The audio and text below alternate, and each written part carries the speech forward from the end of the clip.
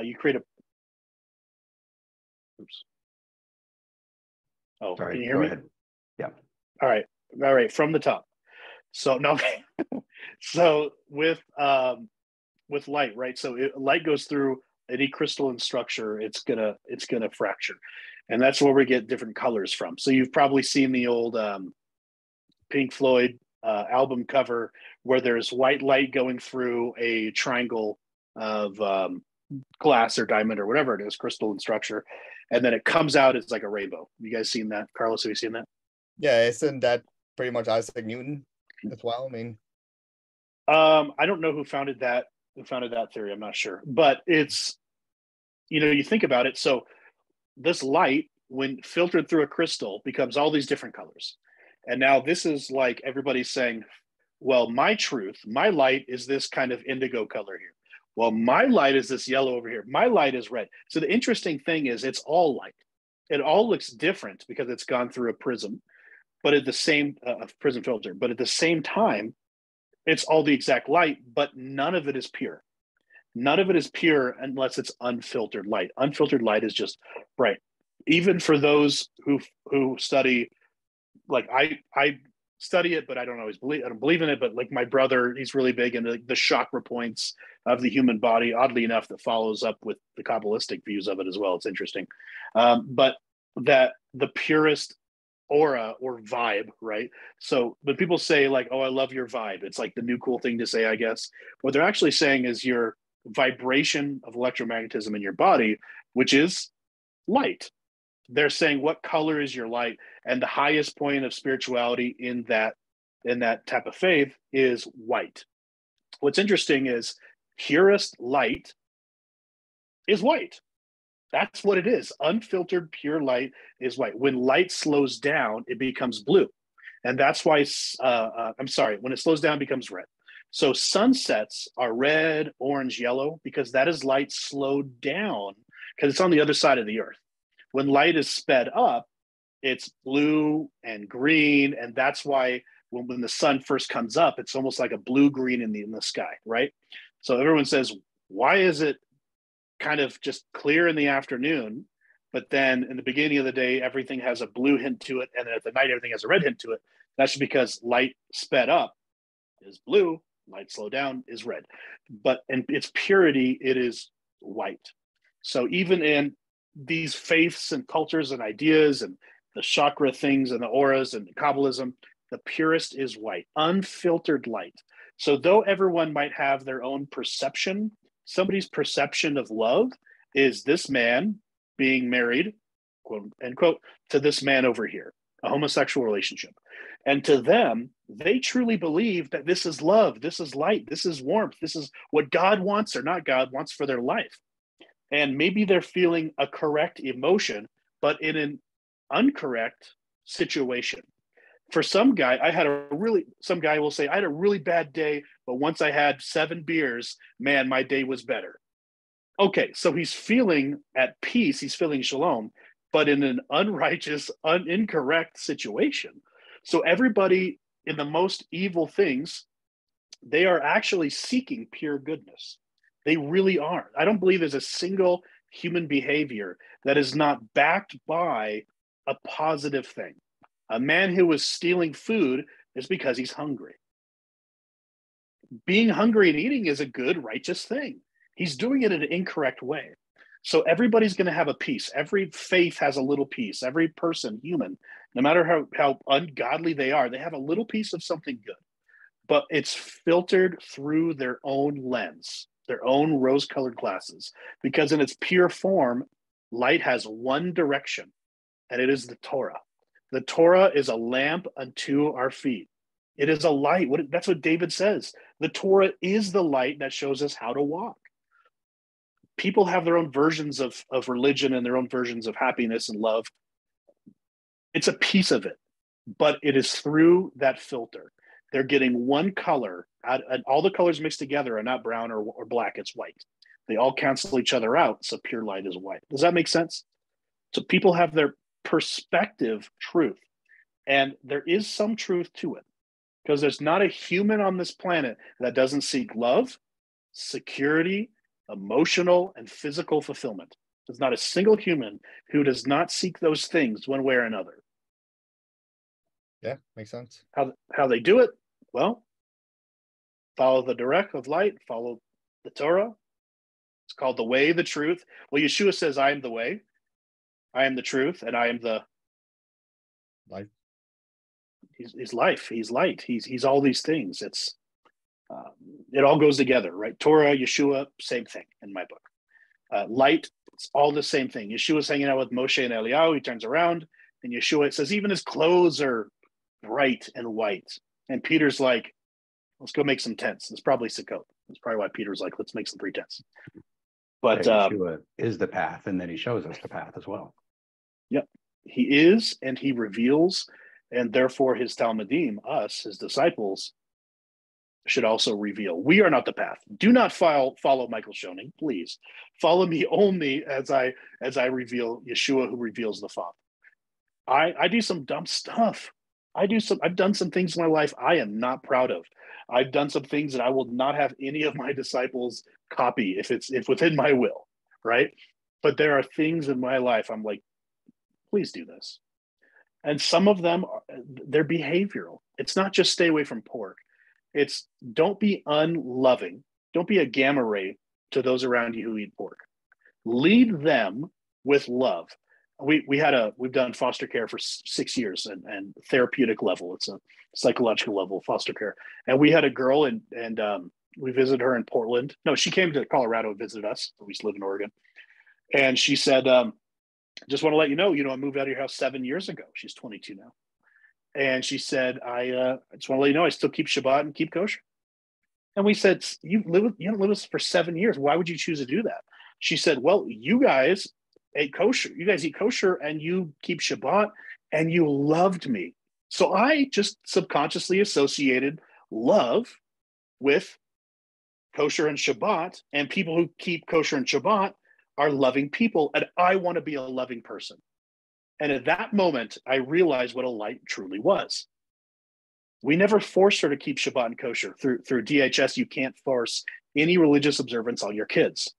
I can't. All I can do is be a light. That's it. And not the firecracker kind of light where I'm using guilt and shame to make people do what I want, and I'm loud about it. It's a candle. It's a shamash candle in the center of the menorah. It's that light that is gentle and loving. And 7 years later, this girl who had all the freedoms in the world to break Shabbat and eat pork and whatever, associated our love with those things, with Torah keeping. That is what a light is. If we are the happiest, most joyous, loving people in town, people will want Torah. But because historically the Messianic and Hebraic roots community has not been loving, has not been a good, useful light in the community, it has damaged our movement to the core. We are, I believe, around 3 million right now globally. We were 30 people in the 70s. Early 2000s, we were actually 2010, I counted only about 350,000 people globally. We're now over 3 million. The Messianic movement is growing like crazy, but there's still not people knocking our doors down every Shabbat morning. There's still a lot of small congregations. There's still a lot of challenge, but people are not challenging our observances as much as they are challenging our love. If we had Torah and Yeshua in the way that God intended, in that beautiful balance between grace and law, we would be the happiest, most loving, most passionate, kindest people on this planet. We would make Buddhist monks look like bad guys. We would make them look grumpy if we truly allowed God's light to exude through us in our daily life. In the grocery store, what is wrong with this guy? He's like singing on a Monday. He's smiling on a Monday in the grocery. Is this guy nuts? I want what he has. That's what a light is. It's not a guy behind a megaphone telling everybody they're going to hell if they celebrate Christmas and eat bacon. It is the fruits of the Spirit that draw people to Yeshua, who draws people to the Father. And like I said, if we truly understood what it meant to be Torah pursuant. I don't like Torah keeping or Torah obedient because we don't have a temple, we don't have a priesthood. So like out of the 613, the average male in America today can do about 210, 212. So anyways, we're trying. We're Torah trying. We're trying, right? Yeah, it's good like way to put it. yeah. So I would never be so ignorant. I can't call myself Torah observant. I can't do 200 are the temple, 200 are that the priesthood, a bunch more for women. Like I can do 100 something. I've never read 1/6 of a book and said I've read the book. I've never studied 1/6 of something and said I did it all. So I'm not going to keep 100 commandments and say I kept 613. I said I am just pursuant. I am fervently, passionately pursuing what is applicable to me, and that's it. So, in that state of things, it's important to recognize that a lot of people. I know a lot of people gloat. Well, I observe Torah, so I'm better than the Christians. Christians have hospitals. I've never seen a Messianic or Hebrew roots hospital. The Christians beat Red Cross to Haiti when an earthquake ripped it in two. I didn't hear Messianics going. I see Christian youth group programs go and pick up garbage off the side of the street.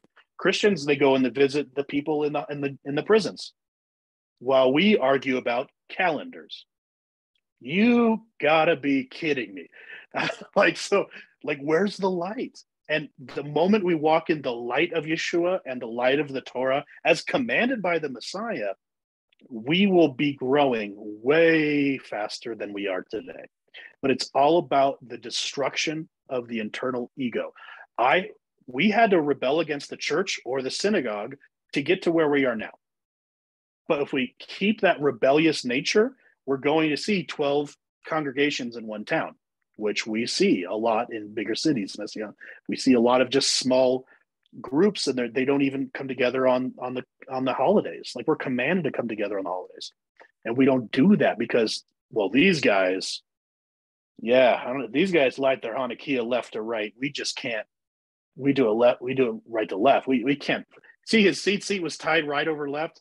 Oh yeah, I can't even. And the gefilte fish over here, these guys are too Jewish. These guys are not Jewish enough. These guys are too rabbinic. These guys are not rabbinic enough.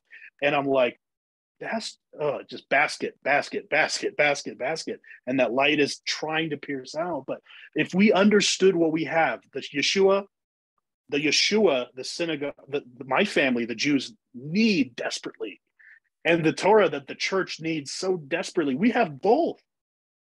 We should be more powerful, walking in more authority, and more inspiring and encouraging than any Christian or Jew you would ever meet in your entire life. Amen. Okay, I'm going to get off my soapbox now. All right. I know. Well, how much time do you have, Michael?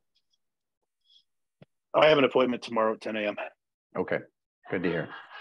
All right, I think that Daniel wanted to say something earlier. You want to go ahead, Daniel? Carlos got me excited. Shalom Aleichem. Shalom. I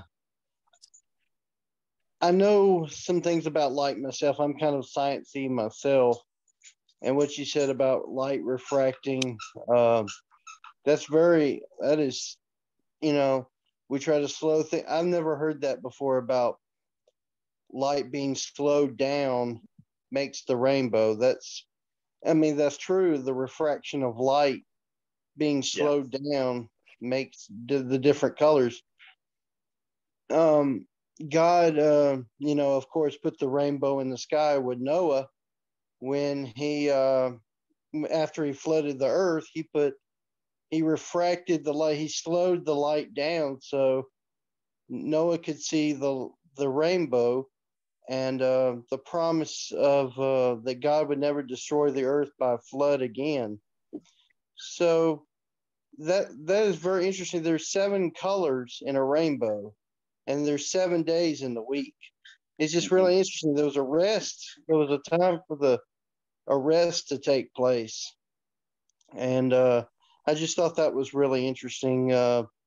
It came to my mind when you were talking about the rainbow thing, and then the perversion of the rainbow by the LGBT community is the distortion of light. It is a good example. The distortion of light. Yeah. Yes. And What go I ahead. love that you brought. I just wanted to appreciate that.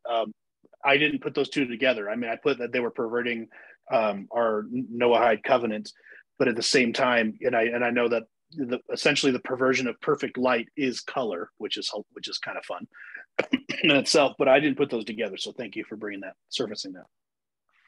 No problem. You said, I think you said that red was the slowing down of the beginning of slowing down of light, correct? Yeah, that's why sunsets are going to be warm tones, because that's sun that is traveling around the earth and eventually hitting us before it dissipates. Mm. And then the slowest is violet, I think, on the spectrum.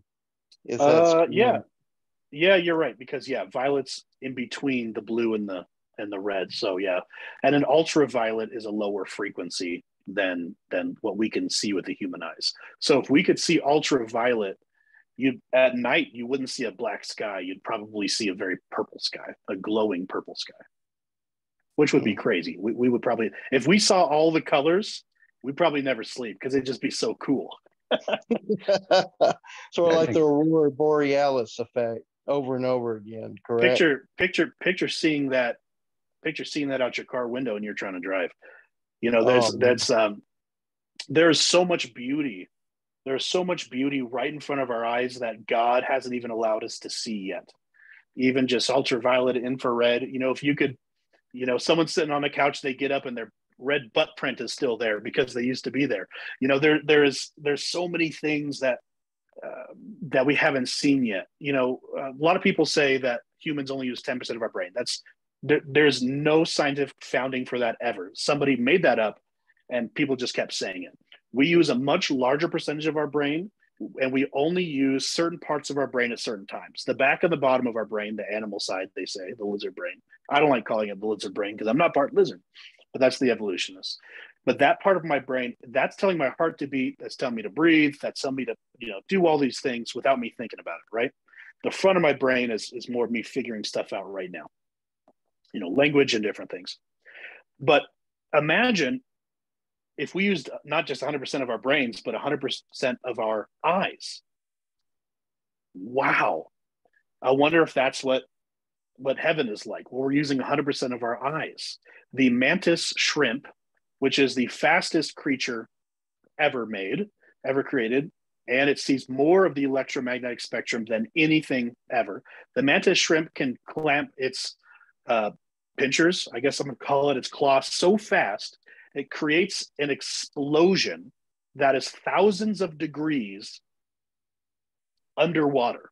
In cold, dark water, it goes so fast, it creates light and explosion, and it goes out and it stuns the fish around it so it can go bite their heads off and stuff like that. A shrimp, the most powerful and fastest and the best vision animal in the world, it's like this big. It's a little shrimp. When you look at it, God is hilarious. God didn't give us big brain creatures half the ability he gave to a little shrimp. If you clapped your hands and created light and an explosion, we'd probably destroy all of humanity. I've said some mean things being hungry. Imagine if we could, blow someone's head off just by clapping. I thank God he hasn't given us the full potential that is in existence. But maybe we only use maybe 20% of our eyes, and that's a crazy thing to think of in its own. Like being of high functioning autism, I can see. So the average female can see more colors than the average male, which is why women like to touch and feel and look at curtains more than men. Women, when women go to pick a paint color, what about this, honey? It's gray. What about this? It's gray too. What about this? It's a little bit brown. Yeah, that's a gray, I guess. So women see more colors than the average male. And the majority of all colorblind people are male, right? So with my high functioning autism, I actually see more colors than the average female. So I was a kitchen designer for 10 years. And I would sit there and we'd look at the colors and a woman would say, I don't see the difference in these three colors. And I would see a vast difference, right? And the husband would be sitting on the couch drinking a beer by now. He's like, just don't paint the cabinets white and I'm fine. Don't charge me a lot of money and I'm fine, right? So there are different levels of being able to see right now. I can see vibrations off of lights. It's very annoying. I can see vibrations and colors that emit from people and animals and plants. I can be pitch black and I can still walk around and I know where all the furniture is. I can just sense it. In a house I've never been in before, it can be pitch black and I can still see something, an outline of something. And that's part of my autism. And so but picture if we could see much, much more, it would be crazy. It's like, if God sees all, he's seeing much more than a mantis shrimp. And God is peering through different dimensions. If we saw the battle of the angels and demons that were in our own homes as believers, we'd all be hiding under the table, or we'd all be hiding under our desks. There could be a demon right next to me right now that I'm not seeing, being choked out by an angel because he's trying to possess me so that I'll stop having this conversation with you guys and stop sharing the light. I don't know. If I saw this, I'd probably be freaked out. Right? We are, by not being able to see everything, we are actually being protected by the Almighty. Like Moses in the cleft of the rock. He would have died. Moshe would have died. God knocks out Abraham and God makes a covenant with himself. You remember that? He's like, Abraham, I'm making a covenant with you. Cut all these cows in half and we're going to walk through them and burn them and stuff. That sounds very pagan if you think about it. And then Abraham's about to do it. God knocks him out and God does it himself. I believe God has visited this earth in the form of Yeshua dozens and possibly I almost said Dungeons and Dragons. That was right. Dozens and dozens of times before. I believe that it was Yeshua who walked through, made that covenant with Abraham. I believe it was Yeshua's back that Moshe saw. In the Aramaic Targum, it doesn't say God created a ram. It says God became a ram, and his horns were caught in the thicket to be sacrificed on Isaac's behalf. Yeshua says, I am the bread of life. What is the bread of life? It's the manna that fell from heaven. Yeah. Yeshua's been here the whole time. It's just the first time he comes in a physical human form was 2,000 years ago, and everyone freaked out.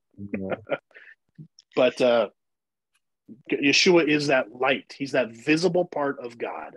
We can't see God, so God took a part that the human eye could see, and he called it the light of the world, Yeshua. He is literally the light of the world. Amen. Well, one last quick thing.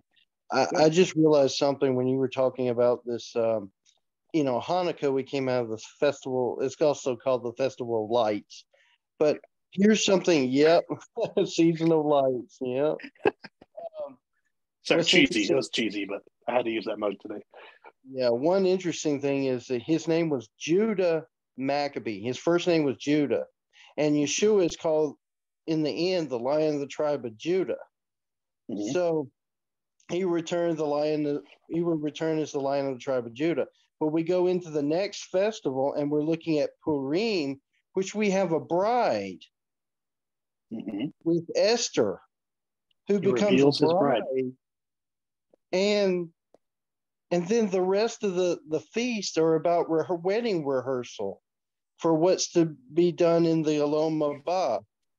And this is interesting. You have a bridegroom, Judah, the Lion of the tribe of Judah, and then you have the bride herself represented by Esther here. And then you have two different anti-messiahs, Antiochus Epiphanes. Then you have the anti-messiah yet again with Haman and Nero as well. Yes, and Nero, yeah. Was just really interesting. We see the light and the darkness there, and then we see the wedding rehearsal going on through it all. I love that you brought this up. And Scripture says that Yeshua will return looking for a bride. And how does he know who's his bride and who's not? His bride will have oil in her lamps. Why in the world will we put an oil in a lamp? There's only one purpose. To create light. To create light.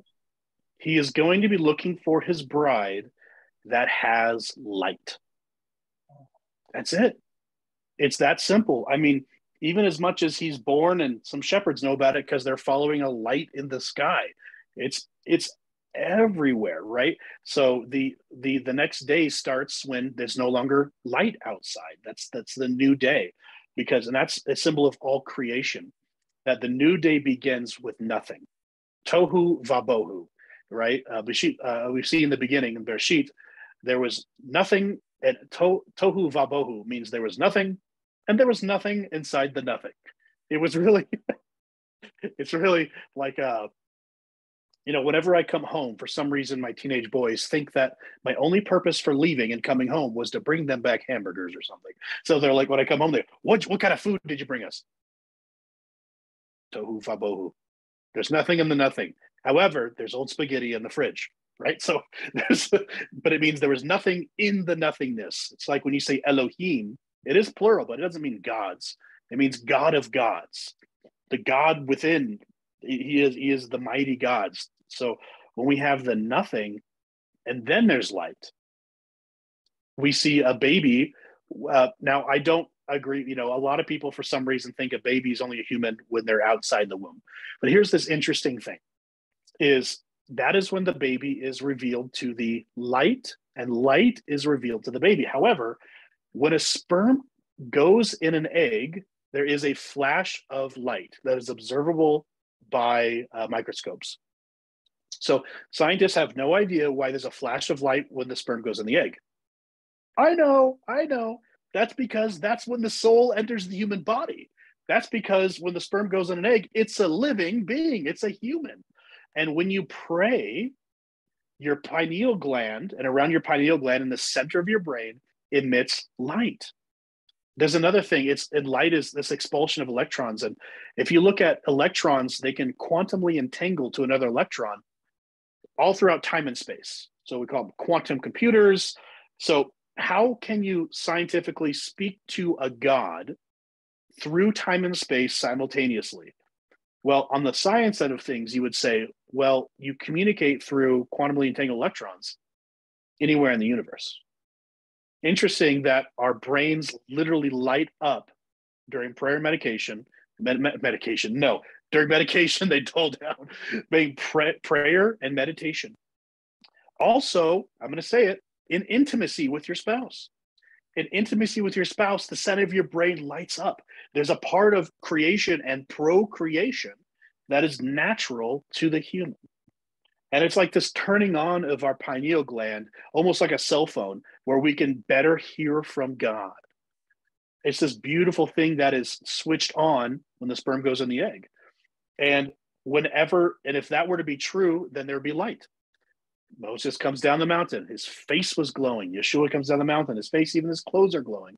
Every time we saw somebody traverse time and space and communicate with somebody else, it created light. The center of our brains light up when we pray. What a beautiful thing, because that light can also heal us. That light can bring communication. And have you ever just talked to someone and you knew what they were going to say next? Or you know someone so well. I have family members where my grandma and her sister, and my twin cousins too, it happens a lot in my mom's side of the family, the Sephardic side, is they'll have a dream and they'll both be across the country. They both have a dream and they're talking in the dream. They wake up and call each other and finish the conversation because they were dreaming and talking about the same thing in their dream.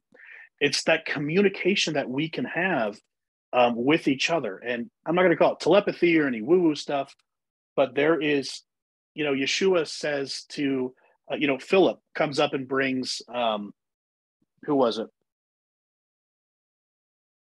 Oh, no, it was Philip. So someone brings up Philip to Yeshua and he goes, I know you. I saw you when you were under the fig tree. What? Surely you are the Messiah, right?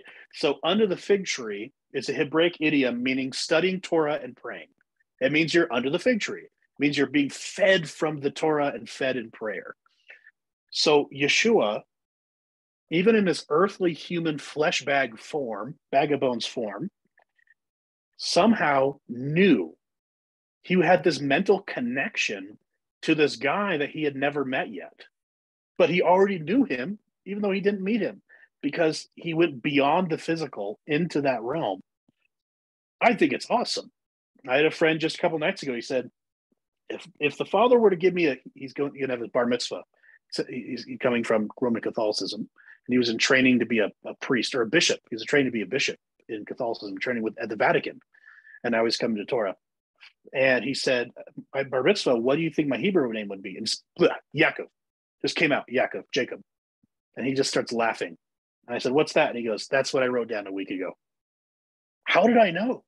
I was no hesitation. I knew that the father was giving him a Hebrew name of Yaakov, Jacob. I just knew. I didn't have to think about it. I didn't have to look through a list of Hebrew baby names. It just existed in my mind because it existed in his mind, and it existed in the Father. It was just truth. That's all it was.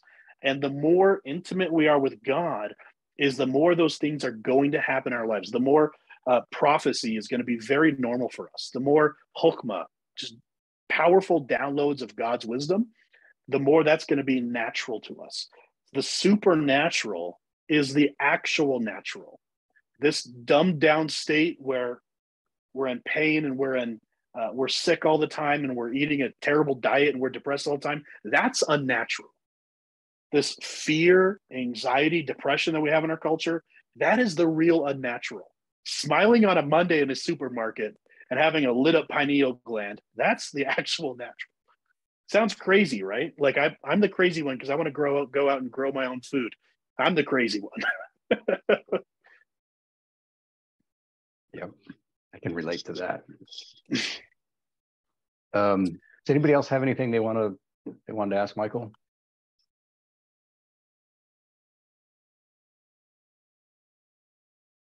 Okay, well, there was a couple of things that I wanted to add. You're talking about the growth of the Messianic and Torah pursuant community and some of the things that we've been lacking. And that is certainly true. We have a long ways to go, but there are some people trying to do some things. There is an orphanage in India. I can't remember the name, but I think it's Hadassah something or other. I think at the last Revive conference, they had somebody there who was talking about it. And there is a man in Kenya who has a small orphanage that he's running. I don't know how to verify these people other than that people that I do know and respect vouch for them. So yeah. I can't do much better than that. But one that I do know a little bit more about is TJ Morris in Grindstone Ministries. And he does disaster response kind of stuff. Love it. It's not explicitly a Torah ministry, but he is Torah observant and he runs this ministry. He also has a women's shelter that he started, or his family has started. He doesn't run it on his own. So there are people out there who are really doing things that are practical and useful for the world. There's just not enough yet. We've got a long ways to go. I love it, but this is the beginning of light is just as powerful as everything else. So yeah, TJ Morris and Grindstone Ministries, I got to look them up. I got to be friends with these guys. So I love it because there is, life without action is just waiting to die. And there's so many people out there handing out sandwiches and doing orphanages and loving on people better than we are. Most of us, I would say.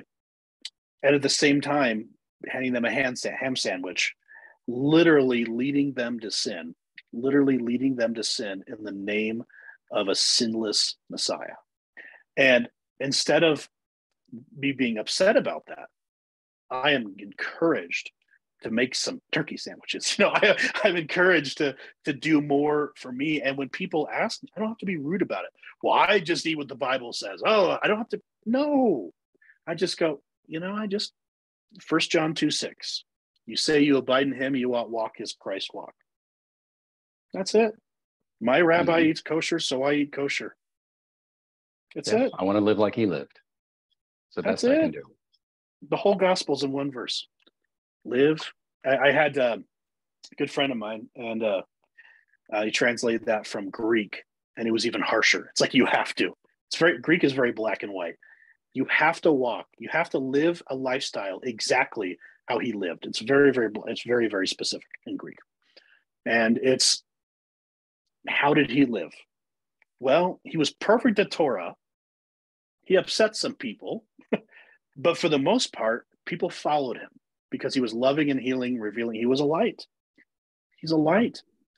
That's it. And it's interesting, but this faith walk as Messianic believers couldn't be more simple. We have stripped away a lot of the paganism that the church and even rabbinic Judaism has brought in. We've stripped away a lot of man's traditions. We've stripped away so much of the fat that we are down to this more of a pure meat. And we're still refining, figuring stuff out, but we're in a more pure faith. And it's not perfect, but we're in a more pure faith walk than any church or synagogue or mosque or than I could ever, or parish that I could ever walk into, right? But at the same time, add the light to it. Wow. Just from this conversation, I am encouraged. I'm not focusing on the darkness of the world because it's always been there. It's gross. You know what I mean? I get it. Like for medical reasons, some people, it's going to be gross. Some people take a dump or they blow their nose and they stare at it for a second. You know, they blow your nose just to make sure it's not bloody or something. You know, whatever. I get it. You got to look at the toilet for a second, make sure everything's okay, whatever. Please, if you're staring at it for over 3 hours, the problem's not the turd. The problem's you being a turd. So I can't focus. This is super gross, but it's relatable. We can't focus on just the gross turdness of Babylon, of the world. It's gonna get in our brains. When I go to a congregation and they talk about Tammuz and Ishtar and Biden, you know, I'm throw them in there, more than they talk about Yeshua. Perfect. I know where their focus is. Their focus is on conspiracies and evil. And I go, oh, please don't. People are worried about the mark of the beast. What about the marks of the Lord? When's the last time you heard her teaching on the marks of the Lord? Mm-hmm. Because even in the Shema and the V'ahavta is to be a sign upon our hand and its frontlets between our eyes. If I already have the mark of the Lord on my hand and on my eyes, I have no room for the mark of the beast. I am so focused on the kingdom of God, I don't have time for the other guy. And the other guy loses anyways. Why would I give him any attention? I no longer give any validation to anything. A lot of people, and I'll quit talking after this. I know a lot of people that go, how's your week? Oh, the devil's trying to get me down. Hasatani made me lose my job. I'm fighting with my kids. Why are you giving him credit? He's probably sitting on his dark throne in hell going, I don't even have to do anything. These guys give me credit for everything. Except for, you know, the Father really taught me some lessons this week. The Father really strengthened me in my conversation with my kids and really showed me that I'm not acting as the best parent. The Father showed me that I didn't need that job. The Father revealed to me with his light good things. The exact same thing could happen to two different people. One person gives credit to the enemy, one person gives credit to God. One person lives in the darkness and stays there and has excuses and is a victim of this life, and one person is empowered and learns from those things and spreads that light to other people even. One is useful, one is not. That's what it comes down to. Light is the useful part of the electro. Now, I'm not saying radio waves aren't useful. I'm not saying microwaves aren't useful. It's hard to make popcorn by shining a flashlight on it. That's the wrong frequency, right? There are useful things outside of it, but the most useful is the revealing part. And our human eyes were specifically created by God to only see this specific range of the spectrum. Yeah, good point. Another quick comment. Don't anybody shoot me next time you see me in person, but I forgot to hit record until about 45 minutes in. I saw that. But we did get a lot of good conversation on the recording anyways. And one thing that we did not do early on, Michael, if you want to tell everybody a little bit about yourself and where you're coming from in your ministry, and give your ministry or your business or both the URLs so people can find you. Sure. Yeah. Rabbi Michael Schoening. So I'm ordained under the UMJA. You can look up UMJA. It's the United Messianic Jewish Assemblies. And then our congregation in Colorado Springs is called the Olive Tree Messianic Synagogue, and there's a lot of them called the Olive Tree. I found out afterwards, but the Olive Tree Messianics .com or .org, I think it's .com, the Olive Tree Messianics.com, I believe it is. check.org is our website. We have different things that we have really good. I wish a lot of people would copy and paste. We have really good frequently asked questions of why we do what we do. We are rebuilding I'm Dean of Faculty for the Yeshiva Torah Institute. We are state accredited in Colorado to the doctorate's level. It's been in binders since 2008, and the rabbi taught it in person. I am now, we're making everything online.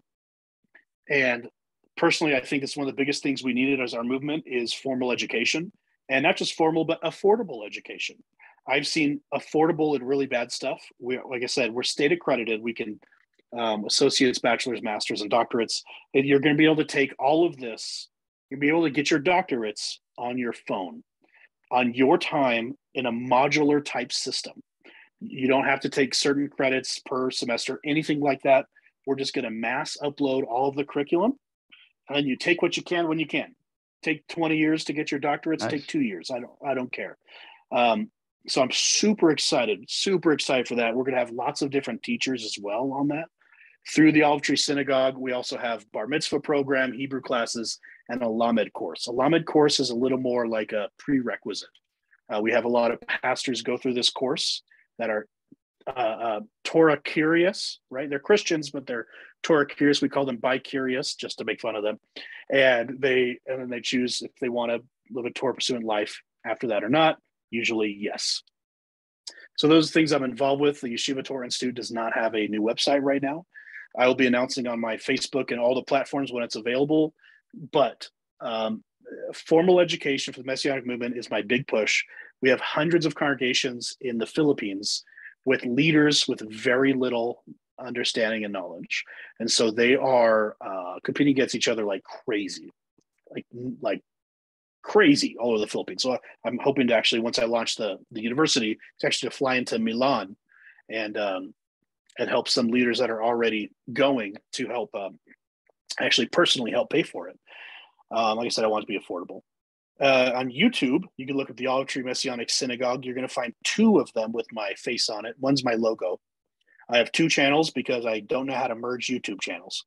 So there's 2 channels. One was a couple years of sermons, of Drosh sermons. And then the more recent one has a lot more, I think a couple hundred videos. And there's some really, really good stuff on there. Hanukkah last 2 years, I talked about a light to the world. So my Hanukkah teaching actually covers the first half of this video that we missed. We weren't able to record. That's actually most of what I said is already recorded on YouTube. So praise God for that. But other than that, I have a book called The Unwind for Stressed Out Entrepreneurs. I sell digital copies of this for $10. Anybody can get a hold of me anytime. I am a life coach. I've got over 60 certs and licenses and work with people in trauma. So I'm a trauma recovery specialist as well as a therapeutic and active foster parent. I don't remember what else I do. I'm an award-winning international speaker, published author, blah, blah, blah, blah, blah. The most important thing about the stuff that I am is the stuff that I do is the stuff that I am. And I work with people and help them through life and help them be more of a light and find light in their life. That's through a lot of psychological means, a lot of mental health means. And also I'm an entrepreneur. We've started several successful businesses. And so a lot of people come to me and say, how do I run a business and be Torah person, be Messianic? And so I actually work with people specifically on how to obey God's commandments and be successful in business. One should never sacrifice the other. And also the balance of your home life, right? There needs to be, it's not balance, it's boundaries. So I work with a lot of people in starting businesses. And that's very, very important to me because I believe that we are made to be much more authoritative and influential as a people than we are. I don't know how many people lost their jobs because they won't work Shabbat, but they don't feel equipped to start their own business. But if they did, they can employ 10, maybe hundreds of other people who also lost their job because they wouldn't work on Shabbat. So that's part of being a tribe. I don't get hung up on the menial beliefs of people, name pronunciation, blah, blah. I don't care about any of that stuff. You call him Jesus, you call him Yeshua, I don't care. I don't think he cares either. Being a light is very, very important to me. So those things I do. I'm on a ministry sabbatical right now for the next 5 months. So I'm rebuilding the yeshiva. I'm not preaching at the synagogue right now. I'd like to travel a little bit in the next few months if I could. I'm part of the Messiah meetings, which is teachers from several different congregations, and we travel the country every few months and speak somewhere. And we haven't done that in the last 6 months, but we do a lot of Texas, Florida. So I travel maybe 5-6 times a year and speak all over the country. So if people want me to speak there and they want to gather something and we want to speak locally and draw some people to your congregation, I'm happy to do that. That's about it. That's all I can think of. So that's what I do and what I can do for people. People can get a hold of me on Facebook. Okay, great. Outstanding. Any last comments from anybody before we close out? Just want to say thank you to Rabbi Michael. He has been a light tonight, and I just appreciate. I'm sure everybody else appreciates it. He's been instrumental in showing us things, and just very grateful for the light in him and that God shines, and just very grateful. Thank you. Glory to God. Glory to God. Thank you. Thank you, Carlos. I see that. Yep. Thank you for being here, everybody. I really appreciate your input, your participation, and I will get the recording, that which it is, uploaded, and I'll put some links to Rabbi Michael's ministries in the comments or in the video description. That'll be on YouTube and Rumble, and there will be a link within the Common Sense Bible Study community.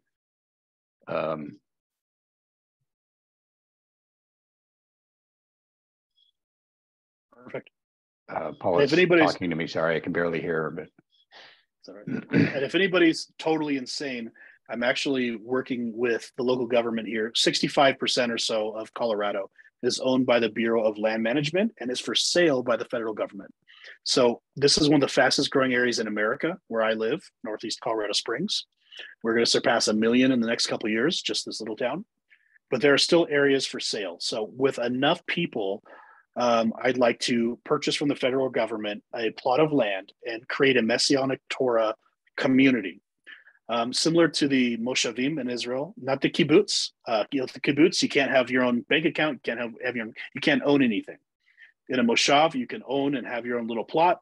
But we farm together. You can have your own little garden too, and we create a community just like the first original 13 colonies were made in this exact same format.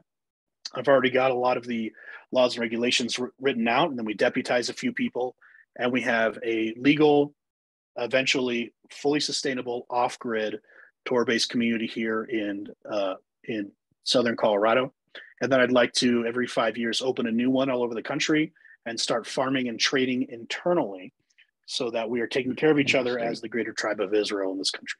So this is very common in Israel, these kinds of communities. And the only reason we don't do it here is because we love the American dream and our white picket fences and my stuff, not your stuff. But that is ending. Acts chapter 2, 24 on is we shared stuff. We loved on each other. We grew food. We took care of each other. That tribal family community, I'd like to see that in I would like every state to have one of these Moshavim, Messianic Moshavim. I've heard of a lot of interest in something like that from a lot of people. And the big barrier I've seen is that people just can't get along with each other long enough to make it work. No, I totally agree. And that's where the rules and regulations come in. I studied cults because I didn't want to become a cult. The number one thing in a cult is to have one guy running the show. Yeah. I will not have that. I will not have that. A board of elders that is an odd number. At my synagogue, I can be outvoted. I didn't ask to be on a 6-month sabbatical. They said, you need that. We love you. We'll pay you still. Just go away for 6 months and just be who you are. And we'll see you in 6 months refreshed. It's perfect. I am outvoted my own synagogue and I love it. I can't be a narcissist even if I wanted to be. And then cults have the purpose of exploiting people monetarily, emotionally, or sexually. We have all of that in the laws. That's not what we're doing. It's literally a small town of just people. We have little stores. We have an infirmary. We have a homeschool. I have licensed teachers. We can have the yeshiva there and have the actual university. In the state of Colorado, all of this can be owned by a nonprofit, tax-free. So pretty exciting. I've been working on this for 7 years. There's a lot more to work on. In southern Missouri, they have now, I think it's well over 1,500 to 2,000 people already living in these types of communities. So I was supposed to visit, and then my trip got canceled in the fall for that, unfortunately. But Jim Staley's out there. A lot of people are out there forming these communities all over America, and they are getting along. They're getting along. They're worshiping together. I'm from Oregon. Maybe I'm just got that hippie blood still in me, that kombucha blood, but it's possible. And you just create boundaries. You create boundaries. If somebody is walking outside of Torah and it's agreed on by the Beit Din and the elders of the community, I'm sorry, but you got to move out. It's just simply put. And you have people moving in the outskirts, which are in the Torah we call the refugee cities, and they're there for a year. And if they fit in the community, then they get to move they get to purchase a home inside the town. They can only rent for the first year. We have these systems that we've been working on for a very, very long time. And if anybody is crazy enough to join me in this, we can actually create a town here in east of Colorado Springs. Great. That sounds like a massive undertaking. I'm excited for it. Cool. Is the weird stuff I do. All right. Well, thank you again, Michael. Really appreciate your Jay. time, and be blessed, everyone. And for those of you who want to join us Thursday night, we'll be talking about Proverbs 11 Thursday night. So see you then. All right. Shalom. Shalom. Night, bro. Shalom.